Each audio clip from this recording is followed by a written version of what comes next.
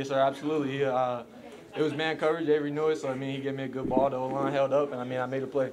Was that the call right away, or did you check into that? It was just an RPO. So we saw the man press. Tried it on the first play of the drive. Didn't connect. Told him I was coming back to him. And ultimately just wanted to put more air on it so he could make a play on it. Avery, you leave the game and K-StateOnline comes in and leads the team down the field. What's it say about this team that even as you leave the game that they're able to just keep going and battle through that adversity that sort of came on in that second half? It's honestly credit first of all to our coaches and Coach Wells.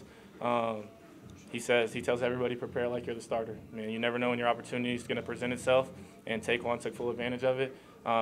And then that's just credit to him, man. All the work he's put in. He's played at a very high level before, so the stage wasn't too big for him tonight. He's been in that position before, and then ultimately that's just the offense trusting in him and him going out there and doing his thing. So credit to Taekwon for finishing that drive off. Avery, what was your mindset going to that last drive, knowing that you had to come? I mean, this is what football is all about, man. It's we wanted to put the game away. The drive before,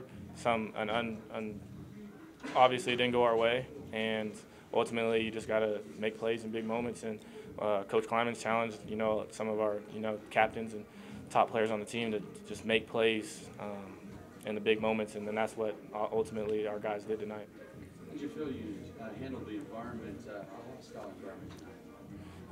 I think it got loud at times, especially when it got into crunch time, and ultimately like I kind of just said in the question before, I mean it's fun to play in hostile environments and silence the crowd in big time games. So we just wanted to show tonight that we're a great team and that we can win close games on the road. Can you tell us about the dance after your first touchdown? I just was. It was the Dion, what he do. So I thought it was fitting. Jayce, the second half obviously didn't go your way all the time, but the team kept battling back and kept finding ways to make plays. Mm-hmm. Is that sort of a mindset you guys have that even as things go wrong, you guys just need to be ready to, I guess, make that next play? Yes, sir. We try to keep a neutral mindset, not be too high, too low. So, I mean, everybody in that locker room had belief. So I was like, a lot of guys came up to me at halftime telling me to stay in it and be ready for my moment, and I feel like I did that.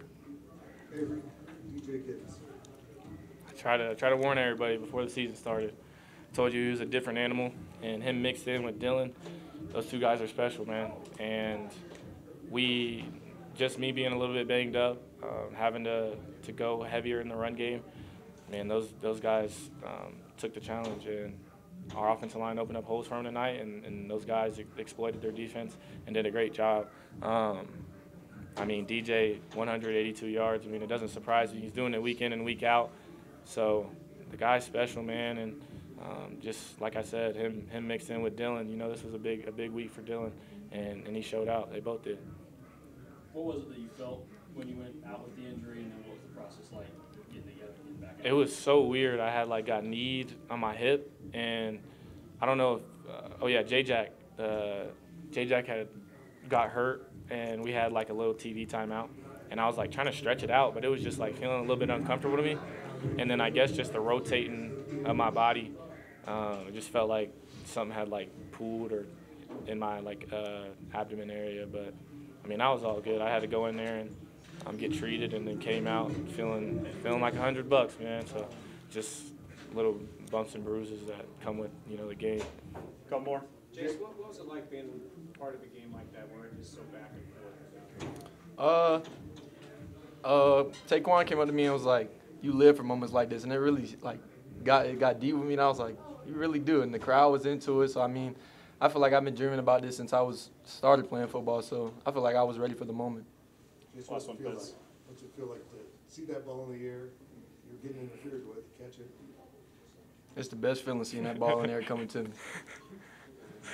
All right. Thanks, guys. Thank you. Thank you.